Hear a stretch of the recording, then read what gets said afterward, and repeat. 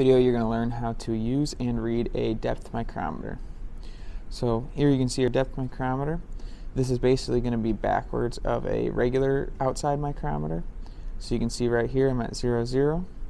That's going to be flush on the end there. And with the depth rod that we have in now, we can read from 0 to 1 inches. To read different measurements, you're going to switch out for different depth rods, and those are in 1 inch increments. So to start, let's measure this pocket here, so this hole from here down to the bottom of the hole. We're going to set our base on here, making sure that when I twist this, that the depth rod can go down the base. So you can see as I twist it, depth rod's going to come out.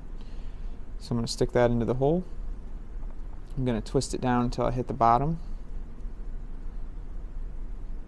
And then when I hit the bottom, I want to make sure I don't go too much, otherwise when you press it, it's going to push the depth mic up. So holding onto the base firmly, I'm just going to slowly spin this in until it touches the bottom of the hole. Once I touch the bottom, I can use the ratcheting thimble up top, turn that to make sure we're at the bottom. Then I can take this and I can perform my reading. So you can read it backwards, so we can see that the 5's covered, then the 25 dash is covered, and then we're showing about 16 on the thimble here. So that's going to be 0.525 plus 16. So we're going to be at 0.541. It's going to be our reading for that. Now let's say we want to measure this bigger hole here. This depth rod's not going to reach far enough. So first you're going to just take this end cap here, and right between here it's going to loosen. That'll come off.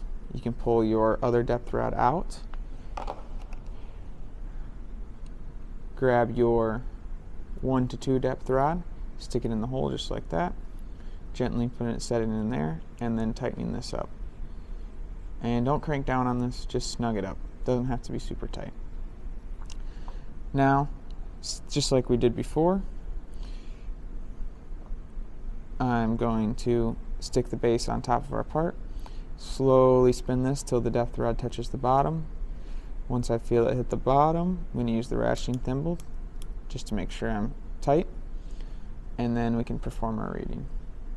So right here you can see the 3 is covered, then up to the 75 dash is covered, so we got 0.375, and then we need to add 7 to that.